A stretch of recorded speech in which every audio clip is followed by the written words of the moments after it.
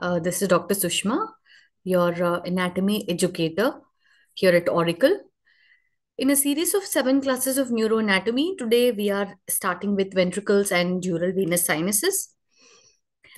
We here at Auricle offer you live classes, recorded sessions, notes, as well as MCQs.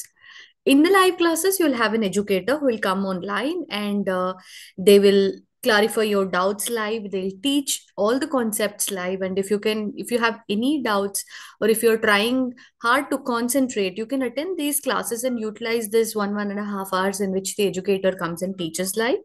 And we also have recorded sessions in which you can go back to recorded videos and get your concepts clarified if you haven't understood any in the live classes. Then we have notes which have lots of diagrams and lots of crisp and concise information, all that you need to know for your prof as well as entrance examinations. Then we also offer you MCQs, which are based on the recent CBME curriculum and which will be immensely helpful for your upcoming next examination. You can book for a personalized counseling session with us. You will be given a mentor and they'll be like your friend. You can share all your concerns with them, whether it is academical or non-academical. You can definitely share all your concerns with them. They will understand and analyze all your strengths and weaknesses, and they'll give you a proper study plan which is customized only for you. And if you follow it blindly and trust your mentor, and all your prof examinations will be like a cakewalk. And we offer 3 different subscription models. In the basic plan, you receive pre-recorded classes, live classes, and quick revision exam modules. In the standard plan, you get pre-recorded live doubt clarification and quick revision examination modules. In the premium model, it's like all-in-one kind of a subscription where you get everything. You get pre-recorded sessions, live class, live doubt clarification, one-on-one personalized guidance, notes, and revision express videos. And you can use my coupon code Dr.Sushma20 for any additional discount across all 3 subscription models. Okay. So yeah, this is a tentative schedule we have. By 21st, we are finishing with most of the concepts and most of important topics of neuroanatomy. Later, we'll do cranial nerves and then cadaveric image discussion in the subsequent classes. All right. Yes, let's take the today's topic, ventricles. So basically, before that, let's just look at a clinical case scenario here. We've already done a little bit about CSF, so answering this question shouldn't be a problem for you. We have a 55-year-old male who presents to the emergency department with severe onset headache, confusion, and visual disturbances. Look at the cues given. On examination, he is found to have papilledema and signs of increased intracranial pressure. Okay. This is a clear-cut case in which there is an increase in the, cerebral intracranial pressure. Now, this raise in the intracranial pressure could be due to, number one, there could have, there could be a rupture in any blood vessel resulting in massive hemorrhage, or there could be any mass effect. A patient may have had a small tumor and finally now the tumor has grown so big that it's now compressing on certain structures, or there's a midline shift, or any other effect of the mass itself, or there is a obstruction in the CSF flow, and that is resulting in papilledema. Okay, next. Further investigation reveals there is a mass lesion in the brain, obstructing the CSF circulation. All right, we have a mass which is pressing upon any of the structures that produce the CSF, or that drain the CSF, or they circulate the CSF. Right. Then which structure is primarily responsible for the production of CSF circulation in this patient? So production of CSF, we all know, is by the choroid plexus. I suppose there is no doubt with this. Right? Cerebellum, definitely no. Cerebral aqueduct is just the one that circulates it. Arachnoid granulations are the ones which are important for the circulation. Correct? Yes. Now let's go to ventricles. So what are these ventricles, guys? Ventricles are nothing but the communicating cavity within the CNS that are lined by the ependymal cells which produces and contains and circulates the CSF. Okay. What are ventricles? Ventricles are nothing but your empty cavities inside the brain. That's it. Correct. Now, these ventricles are the structures within the CNS that are lined by ependymal cells. I hope you have idea about different types of neurons, and one of the cells is the ependymal cell that produces and contains and circulates the CSF. Now, ventricular system mainly comprises of this lateral ventricle on either side. There is a third ventricle and there is a fourth ventricle. So basically, we have two lateral ventricles, single third ventricle, single fourth ventricle, and single terminal ventricle. And all of these ventricles, they communicate with each other, right? This communication is what is responsible for the production and the circulation of CSF, right? So this communication between the ventricles is what is responsible for the production as well as the circulation of the CSF. Now, look at this. On either side of the brain, suppose if I hold the brain like this, cadaveric section, and on either side of the this is the corpus callosum that divides the brain into two halves. Either side of the corpus callosum, I have the lateral ventricles. One single third ventricle is present in the middle. Then it is connected to the fourth ventricle via aqueduct of Sylvius, and then fourth ventricle is present, I've already told you, near the midbrain pons and medulla, near the brainstem. Correct? What lies near the floor of the fourth ventricle? Is it the open part of medulla or the closed part of medulla? We've already discussed this. Can I know the answer in the next class? Yes, you have to tell me. Floor of the fourth ventricle is related to open part of medulla or closed part of medulla. Now, these ventricles or the empty cavities that contain CSF are interconnected by the foramen of Monro, cerebral aqueduct, foramen of Megendie and Luschka. Now, foramen of Monro connects lateral to third ventricle. Aqueduct of Sylvius connects third to fourth ventricle. Megendie and Luschka connects fourth ventricle to subarachnoid space or cisterna magna. Within the subarachnoid space, guys, I've explained how subarachnoid granulations are very important in the circulation of CSF. I hope you remember. All right. We have two lateral ventricles, one third ventricle and one fourth ventricle. The lateral and the third ventricles are connected by the foramen of Monro. Third and fourth is connected by aqueduct of Sylvius. Then fourth ventricle to the subarachnoid space is connected by foramen of Megendie and Luschka. Understood? No doubt still so far? Yes, let's go. Here is another image showing different ventricles and their connections. You can clearly see these two are the lateral ventricles, right? You can see how it is a C-shaped cavity. And then we have one third ventricle, which is in the middle of the brain. Then I can see the cerebral aqueduct and I can see the diamond-shaped fourth ventricle here. And this is the central canal of the spinal cord. In this, guys, what are the other structures that can be seen? I can see pons here.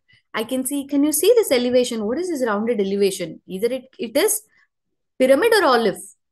This is olive. This is more lateral. So this is olive. If I remove this inferior cerebellar peduncle and I remove this inferior cerebellar peduncle and then take out the cerebellum, I can even visualize the pyramids over there. But coming back to the topic, I can see two lateral ventricles, one third ventricle, aqueduct of Sylvius, fourth ventricle, and this is the central canal of the spinal cord. And this is how the CSF production takes place and CSF circulation takes place in the same direction.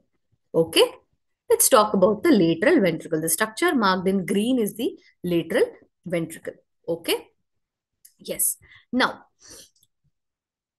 lateral ventricle basically has an anterior horn, a posterior horn, and an inferior horn. And relations of all three horns is extremely important for us because this is what is asked in your examination. Relations of lateral ventricle in itself is a question in which it is divided into anterior, posterior, and inferior horns. Let us first look at the body of the fourth sorry, body of the lateral ventricle. So this part, I'm talking about this part. Now, if you look at the structure, where does it lie?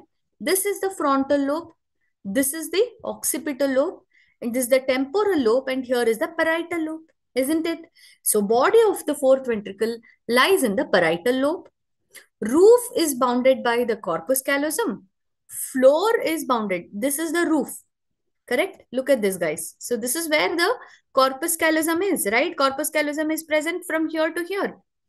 From rostrum till the genu, this is where the corpus callosum is present. So the roof is formed by the corpus callosum. Floor is formed by, it is actually sloping from lateral to medial. It is formed by the body of the caudate nucleus, upper surface of thalamus, choroid plexus, and body of fornix. Anything is ringing in your brain when you're hearing these words. In the previous class, while explaining basal ganglia, I showed many pictures of body of caudate nucleus and the thalamus, insular cortex, white matter, sorry, internal capsule, external capsule. Remembering anything? Are you getting an orientation where exactly the body of the body of the lateral ventricle is? You have to orient yourself to understand this topic. Otherwise, you will not understand, right? Now, medial wall is formed by the septum pellucidum. Lateral wall is a narrow area at the meeting of roof and floor. Look at this beautiful diagram, guys. So this is where the body of the fourth ventricle is. What is this section? I've taken a section like this. Okay, I'm holding the brain like this. I've taken a section like this. What is this section? This is a coronal section. This is the sagittal section. I hope you are well versed with these sections. If you do not understand this, you will not know, you will not orient yourself. So what is this section I'm talking about? I'm holding the brain like this and I am cutting the brain into half like this. I've chopped the brain into half, cut the brain into half. Now I am looking at the first half or the anterior structure. This is how it looks like, the image on your screens. Now, these two are the anterior horns of the lateral ventricle, which is bounded medially by the septum pellucidum. Septum pellucidum, and this is the corpus callosum. Then, what is this? The structure is the caudate nucleus. This is the putamen. Caudate and putamen, where is globus pallidus then? You will tell me. And then where will be thalamus? Thalamus will be somewhere down here. This is the claustrum, the yellow structure that you see on all cadaveric images. This is the insular cortex, and you'll have the internal capsule like this. Are you able to orient yourself? See, you will definitely, nobody can make you imagine. You are the one who will have to imagine this. Okay. Yeah. The anterior horn is located in the frontal lobe. This is a section I have taken here, and I'm looking in the previous image. I've taken a section at this level and I'm seeing from behind. Correct. Roof is by the corpus callosum. Floor is again by the rostrum of the corpus callosum and the caudate nucleus. Anteriorly, it is bounded by the genu of the corpus callosum. Medially, it is by the septum pellucidum. The medial relation remains the same across. It is the septum pellucidum here. Then let's talk about the posterior horn. So this will be the anterior horn of the, my ventricle. That is the anterior horn of the lateral ventricle. Correct? Now it is related to corpus callosum throughout. It is related to different structures of the corpus callosum throughout, right? Roof is the trunk of the corpus callosum. Floor is the rostrum, that is the head of the corpus callosum. Anteriorly, it is related to the genu of the corpus callosum. Let's talk about the posterior horn. Posterior horn, the location is in the occipital lobe, as you can see here.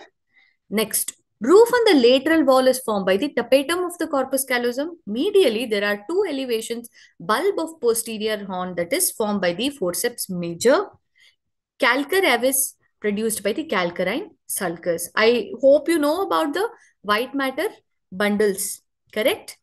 You should know about the white matter bundles that are there. The fornix, forceps major, minor, and all of these structures are very important. They'll be asked in your viva, right?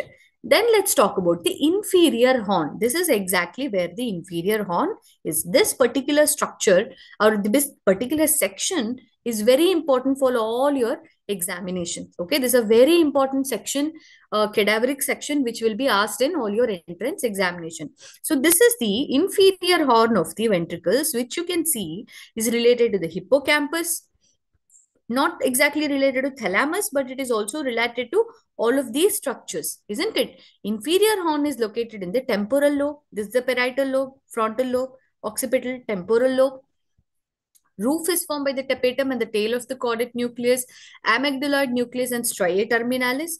Floor is formed by the hippocampus, fimbria of hippocampus, and collateral eminence. All right? Yes.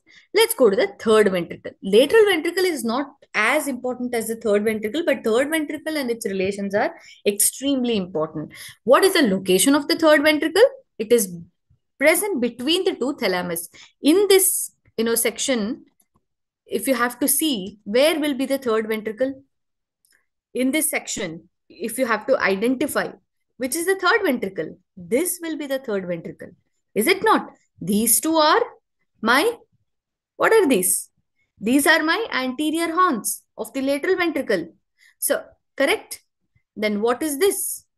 This is the third ventricle, which is present between the two thalamus. One thalamus is here, another thalamus is here.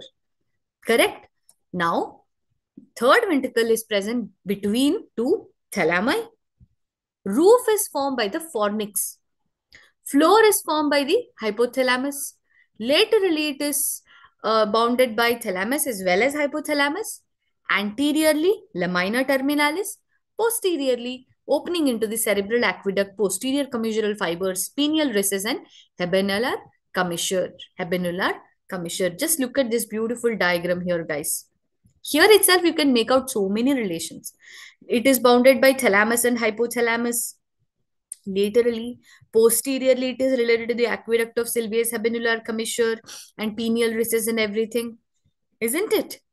See, once you orient yourself to where exactly these ventricles are present, it becomes extremely easy for you. Otherwise, no matter how much I explain, you will not understand. You are the one who will have to imagine this and understand. All right. Let's go to the fourth ventricle. So what is the location of the fourth ventricle? It's present anterior to the cerebellum, posterior to pons, and superior half of the medulla oblongata. Superior half of the medulla oblongata is the open part of the medulla oblongata, isn't it? Now this fourth ventricle is present in the anterior to the cerebellum, posterior to pons, and superior half of the medulla oblongata. So this is exactly where the fourth ventricle is present. As you can see, it is between, let's say this is pons and medulla and this is cerebellum. Somewhere here is the fourth ventricle. The cavity is here, isn't it? This is the fourth ventricle, which is present anterior to cerebellum, posterior to brainstem, pons, and medulla. Correct? Now, floor of the fourth ventricle is somewhat we've already discussed in the previous section. Right? When I was explaining the upper part of the medulla, I've explained all of these structures. What is this structure? This is the striae medullaris. Now, floor of the fourth ventricle is what is the structure that I've marked here. Now, it is formed by the posterior surface of the pons and cranial half of the medulla oblongata.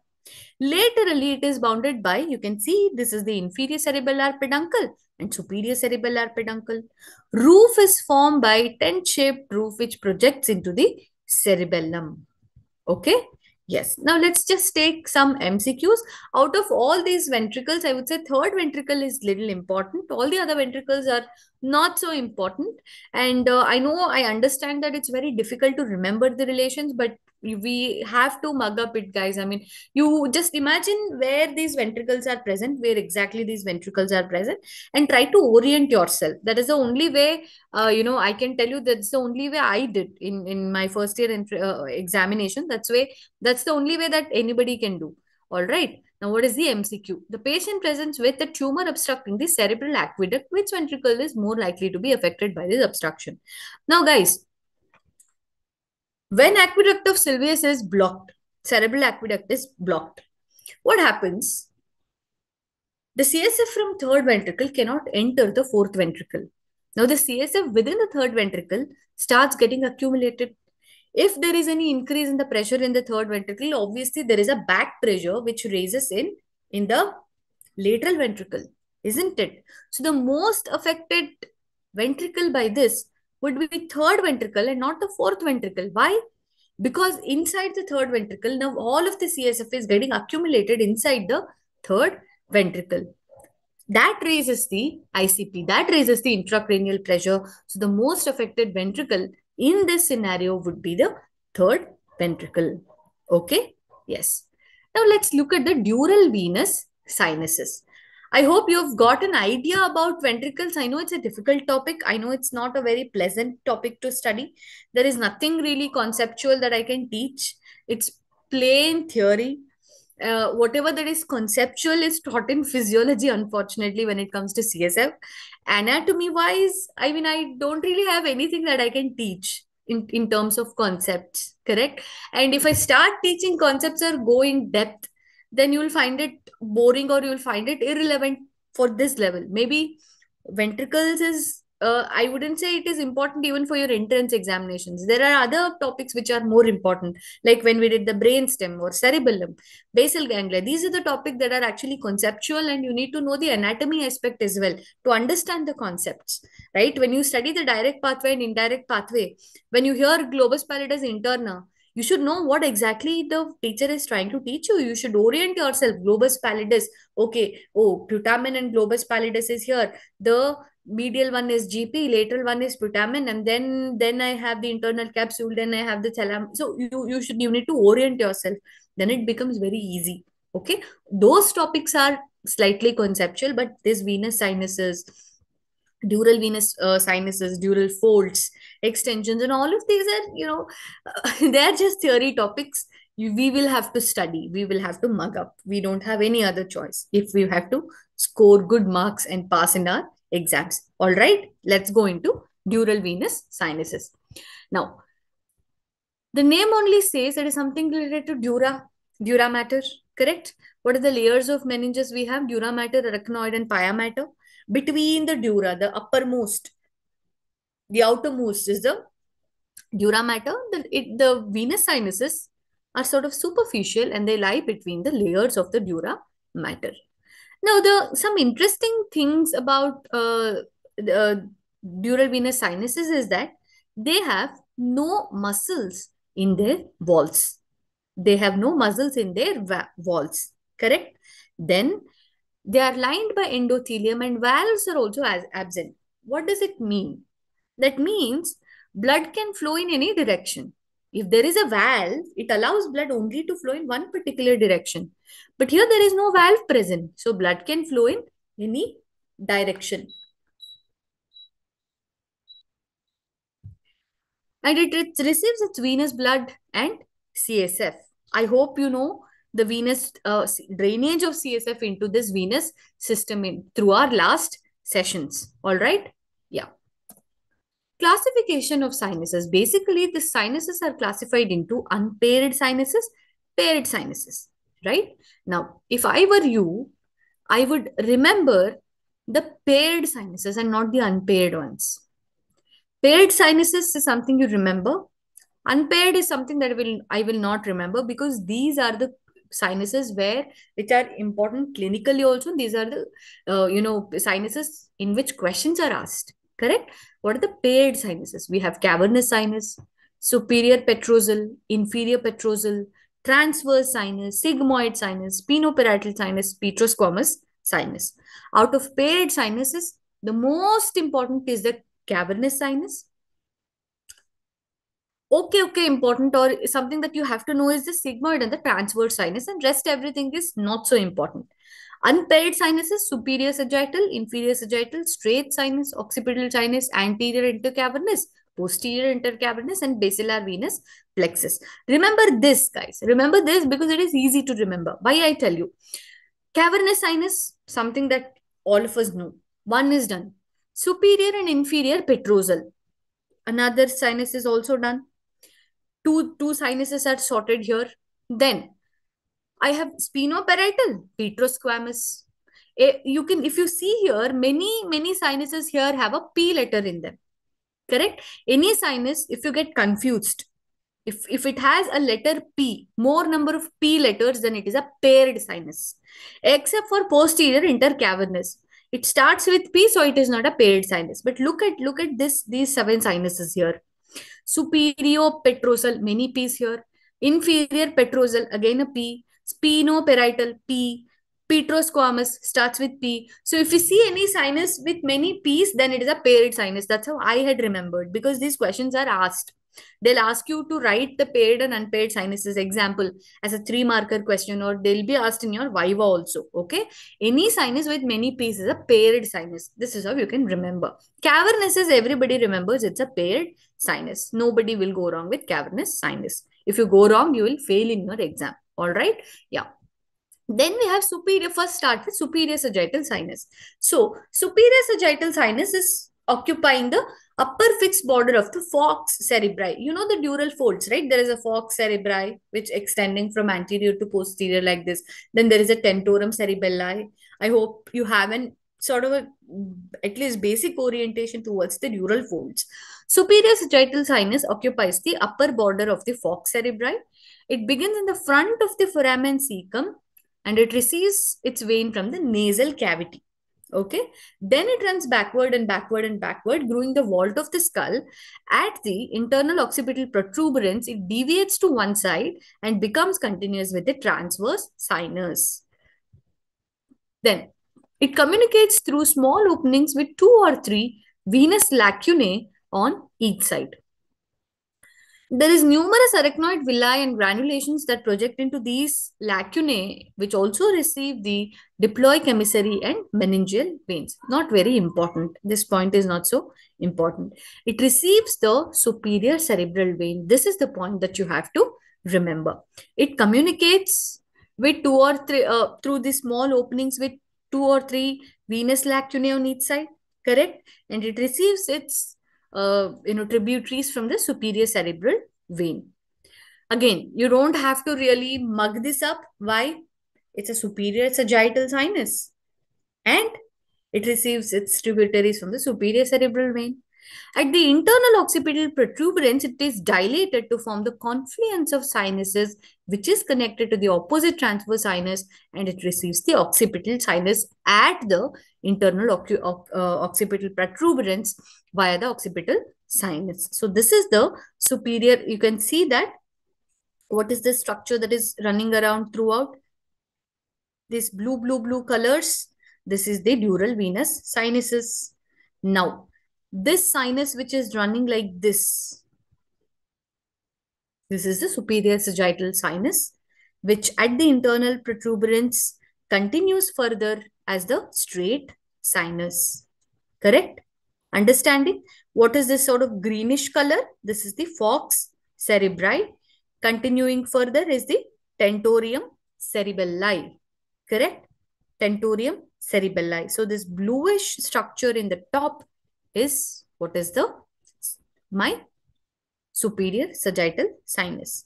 And the niche wala, ye wala chotu sa, this is inferior sagittal sinus, which is continuing further down as straight sinus. Confluence of sinuses is the point where all the sinuses meet. That's it. Okay. You can see how the sigmoid sinus here is also going and meeting at the right transverse sinus, going and to the confluence of sinuses. Correct? What you have to know here is basically how the sinus starts and how it ends. That's all you need to know. Okay? Yes.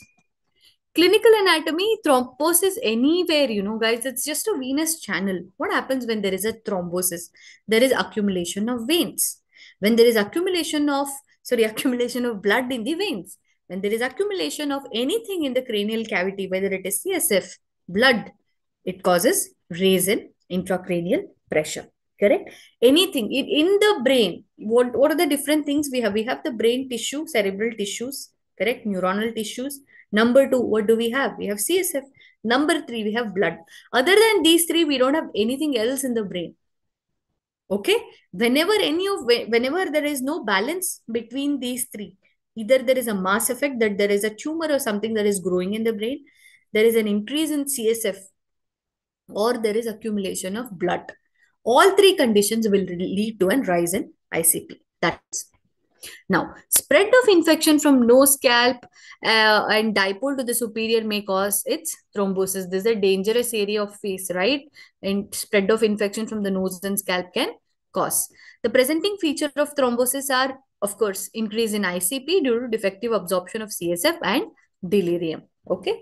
Next, let's go to the inferior sagittal sinus, which occupies the free lower margin of the falx cerebri.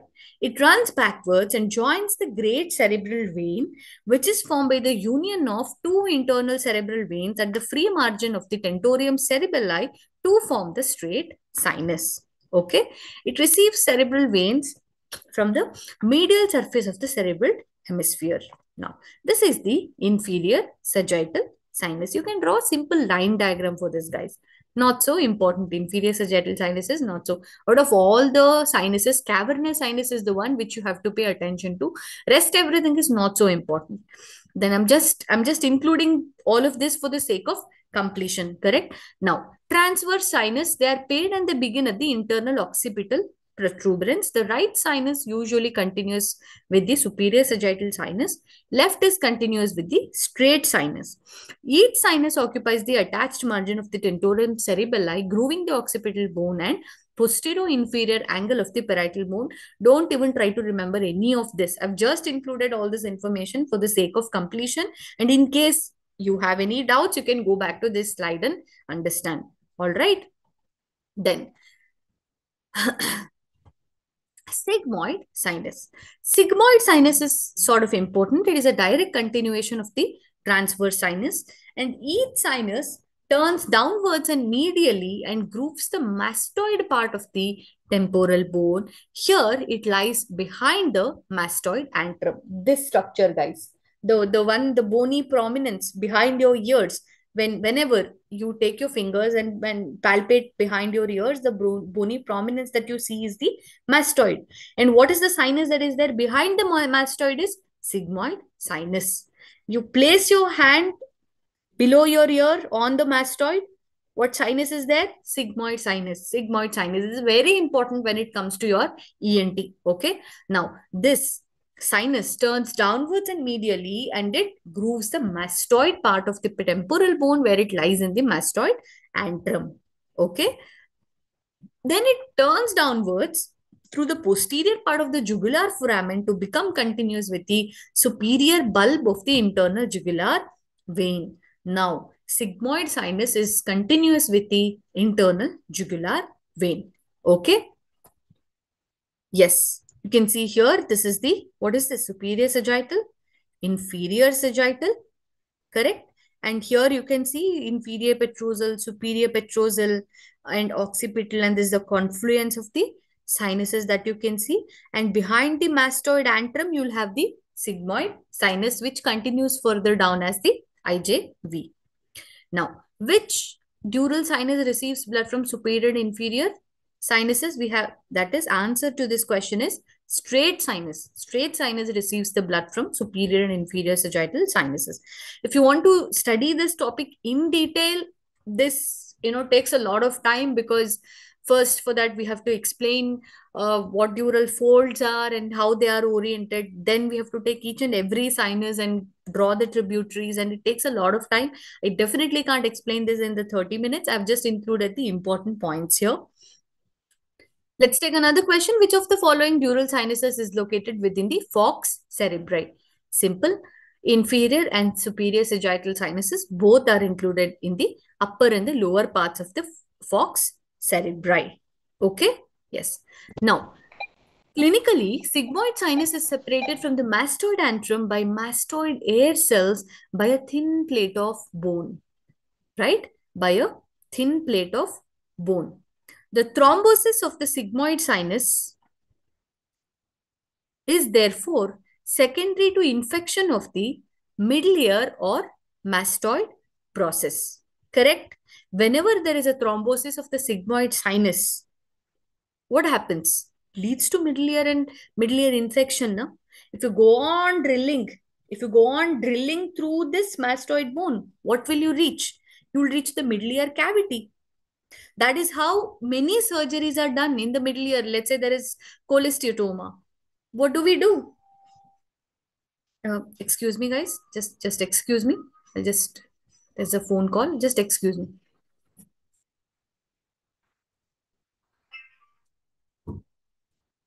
Sorry. Yeah. So if you go on drilling into the mastoid, what do we see exactly? Where do we enter? We enter into the middle ear cavity. That is how you remove any cholesteatoma, or that is how we do many surgeries. Middle ear surgeries are done that way. So when there is any thrombosis of the sigmoid sinus, it has such easy access to the middle ear cavity, whether it is thrombosis or whether it is any infection in the middle ear cavity can also cause the thrombosis of the sigmoid sinus. The other way around is also true, right? Yeah. So utmost care must be taken not to expose sigmoid sinus during the operations on the mastoid process. That's what I was trying to get to.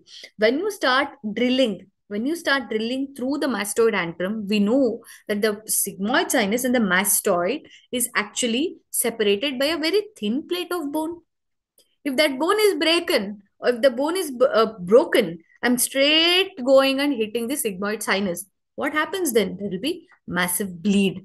Patient will bleed to death. So that is why your anatomy that you're learning in the first year can decide how you perform your surgery, right? Of course, they'll teach you more in ENT, but when you place your hand between your ears, what do you palpate? Mastoid process. Behind mastoid process, what do we have? Sigmoid sinus. Okay. Yeah. Next, superior and inferior petrosal sinuses. They are small and they are situated on the superior and inferior borders of the petrous part of the temporal bone on each side. So, petrous part of the temporal bone, the middle part, the temporal bone is a butterfly-shaped bone. You know the osteology. Are you aware of it? I hope you are aware of it because it is very, very important. Okay. Squamous part and the petrous part of temporal bone, and the structures in the foramina related to that, and structures coming out of these foramina are equally important. Each superior sinus drains the cavernous sinus into the transverse sinus. Each inferior sinus drains the cavernous sinus into the IJV. Okay. Not so important. Superior and inferior petrosal sinuses is not very important for your exams. Then, next we have occipital sinus. Occipital sinus is a small sinus occupying the attached margin of the falx cerebri.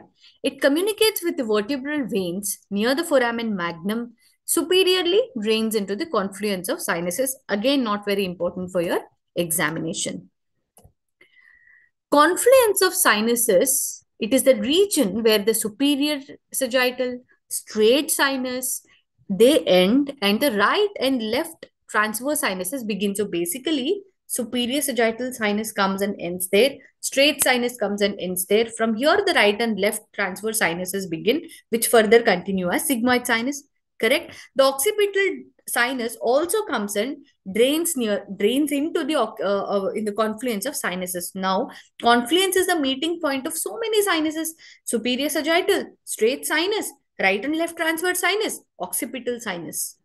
Where is this situated? Near the internal occipital protuberance. Okay, this confluence of sinus is a important structure. What are the different structures? What are the different sinuses draining there? Superior sagittal, straight sinus, right and left transverse, occipital. Understood? Yes. Let's go to basilar venous sinus. Again, it consists of networks of veins lying between the two layers of dura on the clivus. It connects the two inferior petrosal sinuses and communicates with the internal vertebral venous plexus. Receives its blood from the pons and the medulla. Thrombosis of the basilar venous plexus is usually fatal. Not important for your level. Spinoparietal petrosquamous sinuses, again, just for the completion sake, I've included it. Not at all important for your examination. Anterior and posterior intercavernous sinuses. Anterior and posterior intercavernous sinuses connect the cavernous sinuses. Cavernous sinus is a paired sinus, isn't it? They're connected by this intercavernous sinus. Now, they pass through the diaphragma sellae in front and behind the opening of the infundibulum of the pituitary gland. Okay, they pass through you know what diaphragma sellae is, right? The pituitary stalk and the diaphragma sellae and the cribriform plate in the front. I hope you are getting oriented to this. Now, this intercavernous sinus and cavernous sinuses together form the circular sinus. Okay. Now, the most important sinus of all is the cavernous sinus. Cavernous sinus is one that is asked so many times in your examination, and it is very, very important to us. What is the location? They are situated in the middle cranial fossa on each side of the body of the sphenoid bone, right? If let's say this is the sphenoid bone like this, here you have the cavernous sinus. Body of the sphenoid bone, this is where the cavernous sinus is present on either side of the body of the sphenoid bone. What is the extent? Each sinus extends from the superior orbital fissure in the front to the apex of the petrous part of the temporal bone behind. Extent is also very important. Look at this, guys. This is the body of the sphenoid, correct? This is where we have the cavernous sinus. Cavernous sinus. And this is the confluence of sinuses which is present in the internal occipital protuberance, correct? This is where the cavernous sinus is present. What do we see here? Internal carotid artery. We will see how internal carotid artery is related to cavernous sinus. Okay, this is the body of sphenoid, superior orbital fissure. This is the cribriform plate. The chotu things, the pores that you see here is the cribriform plate. This is the foramen magnum. And I hope you are able to identify what these structures are. What is the structure? What is this? What is this? What are these three foramens that we have? Very, very, very important. And the structures passing them through is also very important. Okay, which we'll cover in the cadaveric image discussion. Now, what are the relations? Superiorly, it is related to everything that is related to eye. How do we remember? Cavernous sinus, superior relation is eye. Optic chiasma, optic tract, internal carotid artery, and anterior perforated substance. Okay. Now, what is this perforated substance? I've already explained this in your previous class also. Perforated substances exist because I need the arteries and the veins to pass through this and supply the deeper structure. Posterior perforated substance, where did we study? You will answer me in the next class. Inferiorly, it is related to foramen lacerum, junction on the body of the greater wing of sphenoid bone. Medially, it is related to pituitary gland and sphenoidal sinus. Very easy, guys. Look at this. Medially, it is related to pituitary gland and everything. Superiorly, it is related to all of these structures. From the eye, you have the optic tract and everything coming like this, isn't it? From the eye, you have the optic tract, optic radiation coming like this. Superior relation ho gaya. Correct? Superiorly, it is related to this optic tract and everything. Laterally, medially, it is related to these structures, pituitary and other structures, isn't it? Very easy. Cavernous sinus relations are actually very easy. Inferiorly, it sits on the foramen lacerum. So, foramen lacerum, through the foramen lacerum, the ICA enters into the cranial cavity. That is how it becomes a relation or a content of the cavernous sinus. The common carotid artery divides into, common carotid continues as external carotid and it gives off internal carotid. As the internal carotid enters, right, as it travels and it enters the cranial cavity, it enters through the foramen lacerum. And my cavernous sinus sits on the foramen lacerum like this. As the internal carotid artery enters, it becomes a content of the cavernous sinus and also its superior relation. It takes a turn like this and goes. Correct? So, inferiorly, it sits on the foramen lacerum. That is how the internal carotid artery becomes related to cavernous sinus. Okay? Laterally, temporal lobe and cavum trigeminal, not very important. Remember temporal lobe. Anteriorly, superior orbital fissure and apex of the orbit. Posterior is crus cerebri and apex of the petrous temporal bone. What is crus cerebri, guys? What is crus cerebri? Cerebral peduncles. What are cerebral peduncles? Where did we study them? midbrain, correct? Anterior aspect, midbrain has crus cerebri, cerebral peduncles, correct? Look at this. Look at this beautiful diagram. So posteriorly, it is related to midbrain cerebral peduncles, right? Now, what are the structures that are present in the lateral wall? Now, if we, let us say, let's imagine, guys, I'm saying that cavernous sinus is related to cerebral peduncles, meaning it is related to midbrain. What are the nerves that come out of the midbrain? 3, 4, and 5. What are the contents that will be present or related to cavernous sinus? Again, 3, oculomotor, 4, trochlear, ophthalmic vein, and maxillary, ophthalmic nerve and maxillary nerve. What are these nerves? These are mesencephalic. That is, these are motor nerves of trigeminal. Is there anything to mug up over here? From above downwards, 3, 4, 5 nerves are related in the lateral wall. Why? Because it is related to the midbrain. What structure is it related to? Crus cerebri. What structures will be present in the lateral wall? 3, 4, 5th nerves. Oculomotor, trochlear, V1 and V2. V1 and V3. Sorry, V2 is not a content. Correct? Now, what are the structures that pass through the cavernous sinus? Obviously, internal carotid artery surrounded by the sympathetic plexus and abducent nerve. How? Internal carotid artery, this is the foramen lacerum. Cavernous sinus is sitting over it. Internal carotid artery enters the foramen lacerum and passes through the cavernous sinus. Anything to mug up here if you understand the concept? Absolutely no. Then, what are the tributaries of cavernous sinus? From orbit, it gets superior ophthalmic, inferior ophthalmic, and central vein of retina. I'm sorry, I don't have any concept over here. This is very, theory aspect which you have to know. From meninges, we have sphenoparietal sinus and anterior trunk of middle meningeal vein. From the brain, we have superior and middle cerebral vein and inferior cerebral veins. These are the tributaries. What are the communications? Of course, transverse sinus via superior petrosal, IJV via inferior petrosal, pterygoid venous plexus via emissary veins through foramen ovale and lacerum, facial vein via deep facial veins. Okay? Yeah. Opposite cavernous sinus, of course, it communicates with the opposite cavernous sinus via intercavernous sinuses. Superior sagittal sinus via the superficial middle cerebral vein and superior anastomotic vein.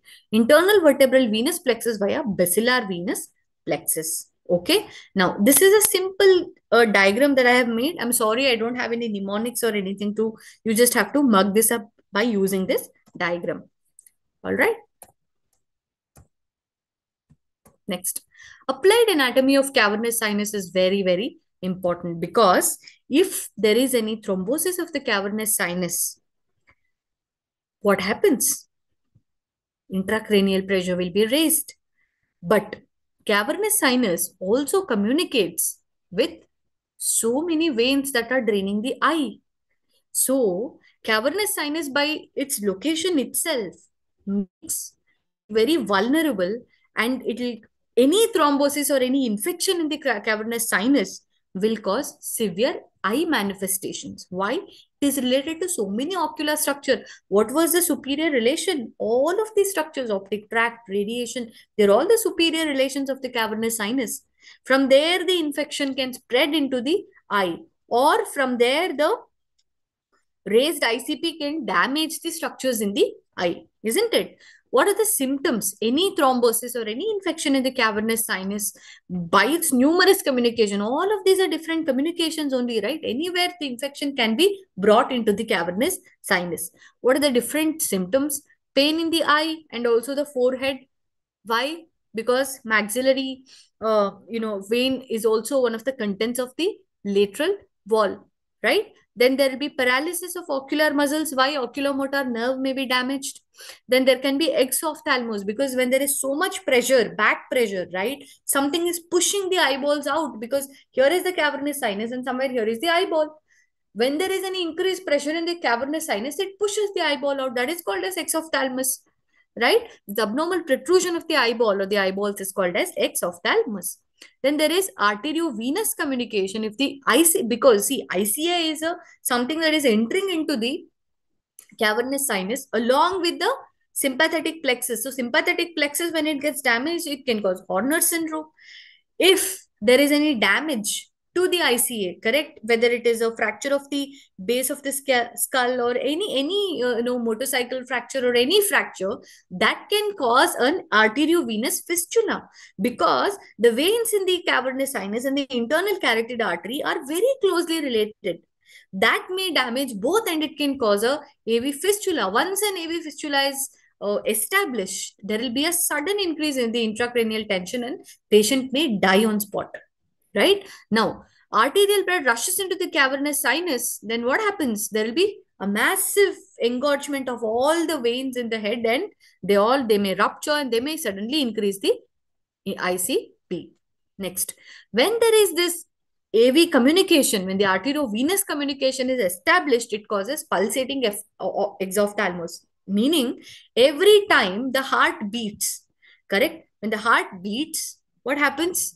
It pumps the blood into different arterial systems. It goes from aorta to common carotid to internal carotid. Every time the heart beats, the blood enters internal carotid artery. The same blood enters into the venous system also. The same blood goes into the veins that are communicating with the cavernous sinus, and that cause pulsating exophthalmos. Heart beats, eyeball goes. Heart beats, eyeball goes out.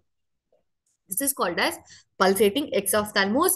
This is a clear-cut sign that there is an AV communication that is established. I immediately need to decompress and immediately need to do a ventriculotomy and remove, reduce the intracranial pressure and stop this AV shunt and then do some shunt surgeries. And it's a very complicated situation for the neurosurgeon.